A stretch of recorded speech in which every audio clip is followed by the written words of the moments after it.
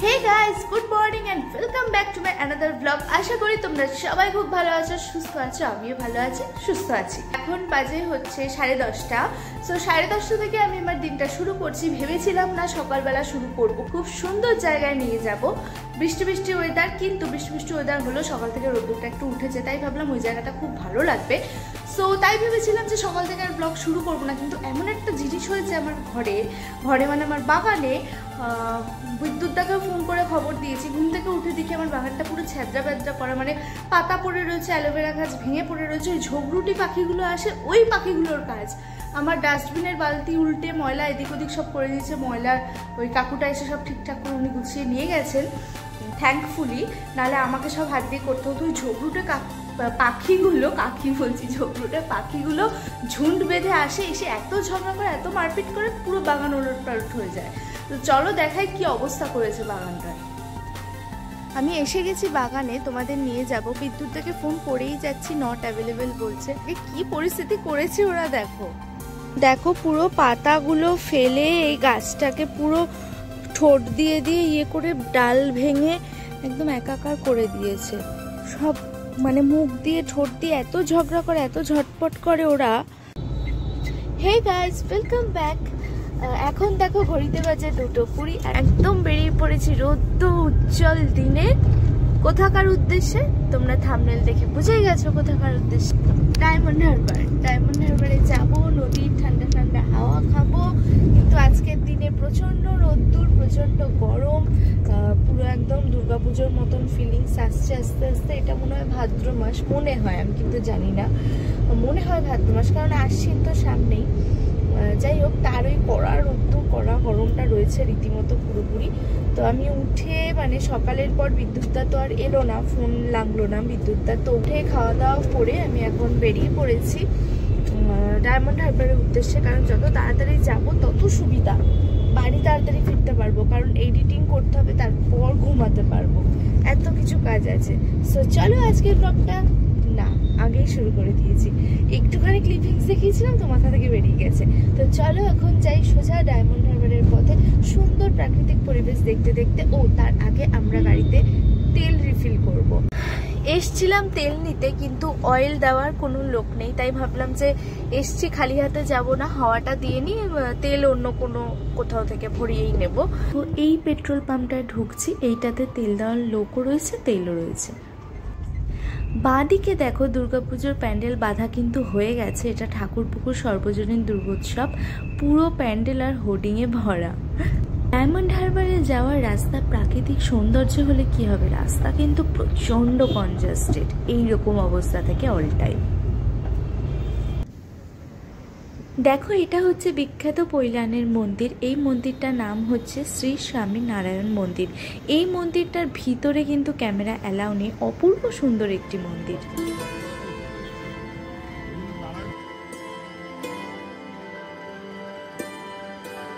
আমরা এসে গেছি এখন আমতলায়। এই জায়গাটা যেহেতু দুপুরবেলা, সেহেতু জ্যামটা নেই, অল টাইম এই রাস্তায় কিন্তু জ্যাম থাকেই থাকে। আঙ্কেল চিপস দেবে একটা, দেখো স্ন্যাক টাইম। আসলে যাচ্ছি লং ড্রাইভে, যদি এই কটা মাঞ্চিং এর জন্য কিছু না থাকে, তাহলে লং ড্রাইভ কি আর লং ড্রাইভ হয়? পেটেও দিতে হবে, মনও ভালো থাকবে, আর তার সাথে গান তো আছেই, তার সাথে বাম্পারও আছে, রাস্তা খারাপ। সো নিলাম একটা ফ্রুটি, একটা আঙ্কেল চিপস আর একটা ফ্রুট অ্যান্ড নাট চকলেট, কারণ আমার মিষ্টি খুব ভালো লাগে।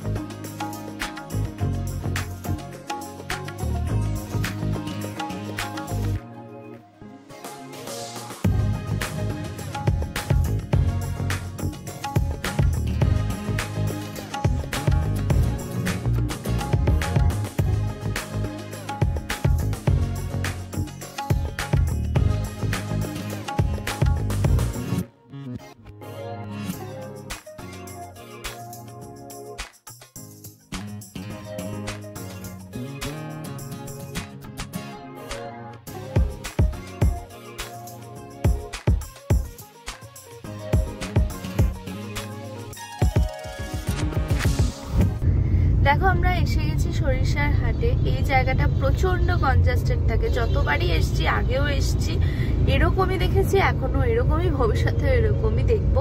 তবে রাস্তায় প্রচুর পুলিশ, একটু দেখে শুনে গাড়ি চালাতে হবে, কারণ পুজোর আগ দিয়ে তো একটু কিছু বেগরবাই করলেই ব্যাস অ্যাকাউন্ট দিয়ে ঘচাম্ফু হয়ে যাবে। গুগল দেখাচ্ছে দেখো এখানটা পুরো ব্লু রয়েছে, এত জ্যাম থাকা সত্ত্বেও ব্লু দেখাচ্ছে, কারণ হচ্ছে গাড়ি থেমে নেই, 1 চাকা 2 চাকা হলেও এগোচ্ছে। আরো বাকি ডায়মন্ড হারবার 6.5 কিলোমিটার, এখনো 14 মিনিট লাগবে। দেখো আমরা এখন যাচ্ছি ডায়মন্ড হারবার নতুন পোলের উপর দিয়ে, আর একটু মানে এসেই গেছি, ঢুকেই গেছি, একটু পরেই ডায়মন্ড হারবার। এই দেখো এখানে বাঘের কত বড় একটা স্ট্যাচু। দেখো এই বাদিক দিয়ে গেলেই কিন্তু ডায়মন্ড হারবার রেলওয়ে স্টেশন পড়বে, আর প্রচুর পুলিশ রাস্তায়, একটু এদিক ওদিক হলে প্রাইভেট কার না, ছোটা হাতিগুলোর চালানের পর চালান কাটছে, চালানের পর চালান কাটছে। আমরা এসে গেছি একদম নদীর ধারে, পুরো জায়গাটায় অনেক দোকানপাট বসেছে খাবার দাবারের,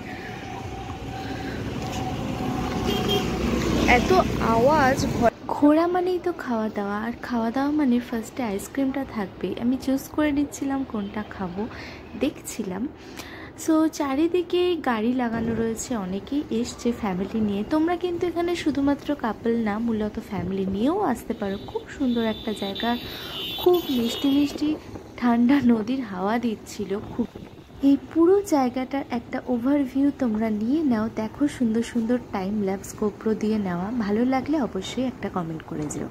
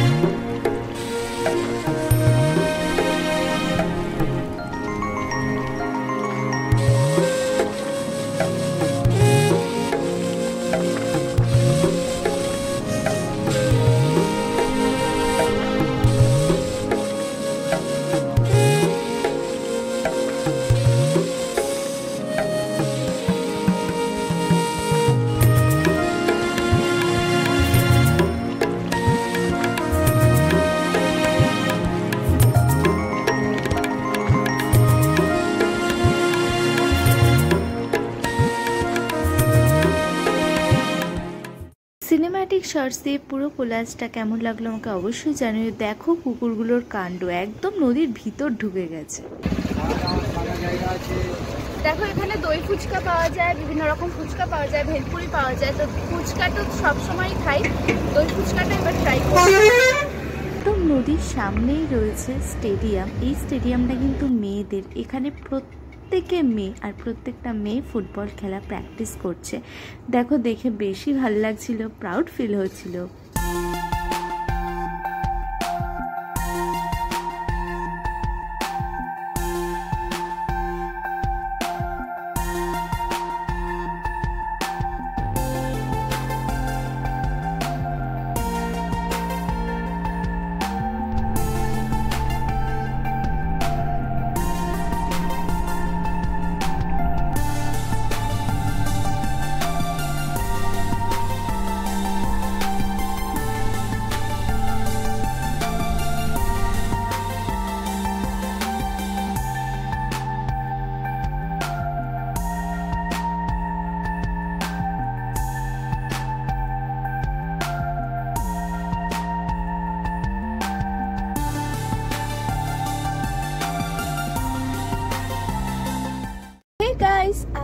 যে লোকটা ফুল নিয়ে বসেছিল তার কাছ থেকে আমি ফুল কিনলাম।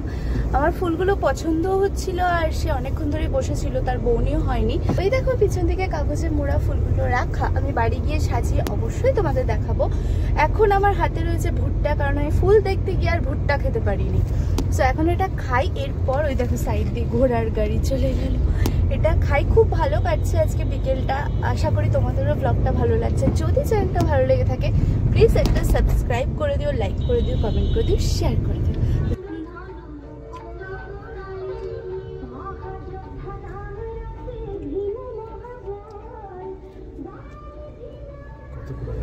সো হে গাইস, আমরা এখন এসে গেছি ডায়মন্ড হারবারের খুবই কাছে। আরও একটা সুন্দর স্পট আছে একটা, মানে এখানে এলেই না এই যে মাসিগুলো খুবই প্রবলেম করে, এটা একটা সমস্যা আছে। মানে এর আগের বারও আমি যখন যেরকম পারি তখন সেরকমই টাকা পয়সা তাদের হাতে দিয়ে যাই, কিন্তু তাদের চাহিদাটা বেড়েই যায় দিনকে দিন।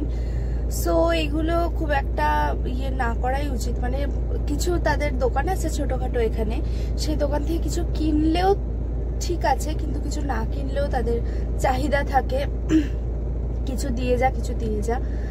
সো সবসময় মানে দিলেও আবার 2-3 জন 4 জন চলে আসবে এরকম টাইপের, একটু অসুবিধা হয়। কিন্তু জায়গাটা খুবই সুন্দর, ডায়মন্ড হারবারের খুবই কাছে একটা, মানে একই লেভেলের গঙ্গা, কিন্তু এটা একটা ঘেরা জায়গায়। দেখলে সামনে টিকিট কাটতে হলো 30 টাকা করে পার পার্সন টিকিট। এই জায়গাটা খুব সুন্দর, খাবার দাবার বসে সুন্দর। যারা কাপল আছো তারাও সুন্দর কোয়ালিটি টাইম এখানে স্পেন্ড করতে পারো, সূর্যাস্ত দেখতে পারো, নদীর উপর দিয়ে সুন্দর আকাশ হয়ে থাকে, খাওয়া দাওয়া তো তার সাথে আছেই মানচিং। সো চলো একবার দেখিয়ে দিই। আমি নেমেছিলাম কিন্তু চারিদিকে এত জলকাদা আর এত ভিড়, আমার সুটেবল লাগছে না।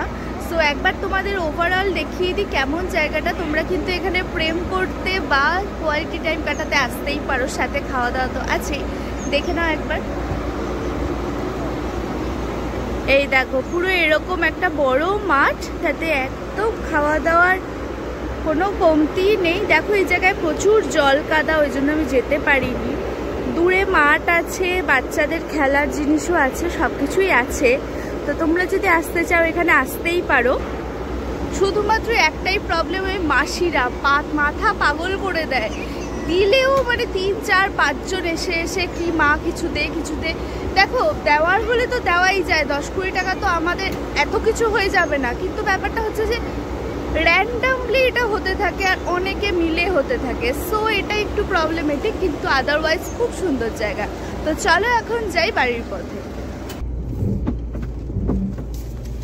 এখন বাজে 5:27 ঘড়িতে, আর দেখো বাইরের দৃশ্যটা।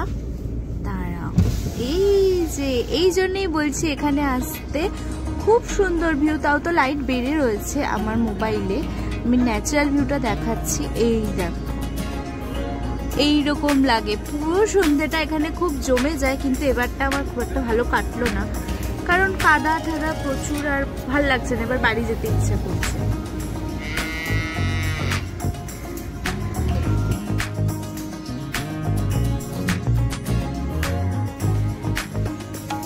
এই যে এটা হচ্ছে টিকিট কাউন্টার, ঢোকার মুখে।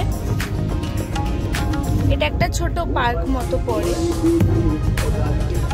Main road.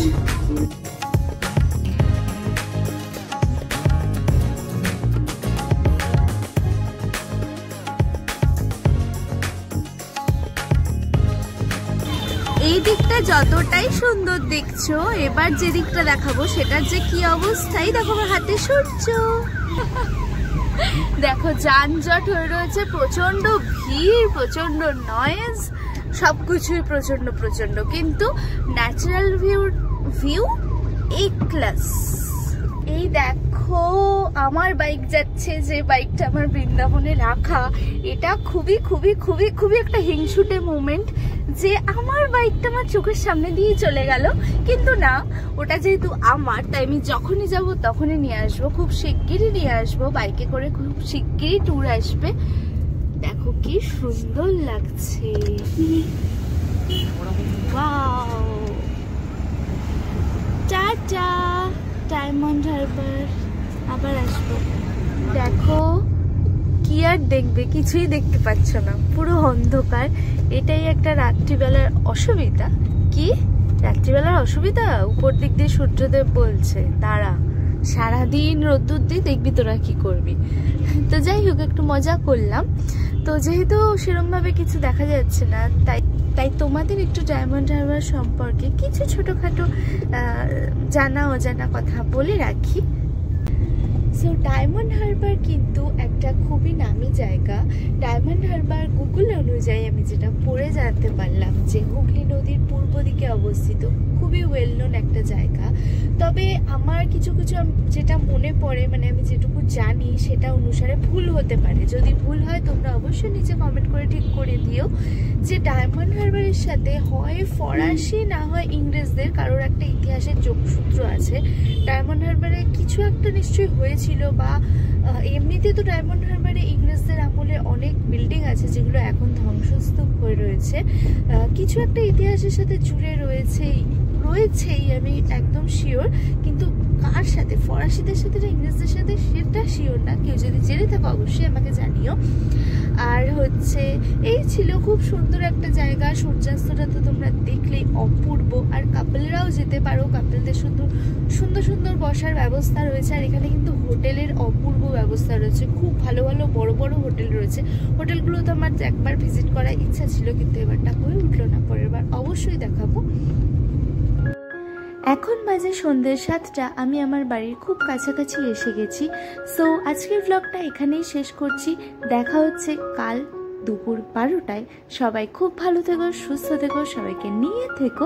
Tata, bye bye, piece.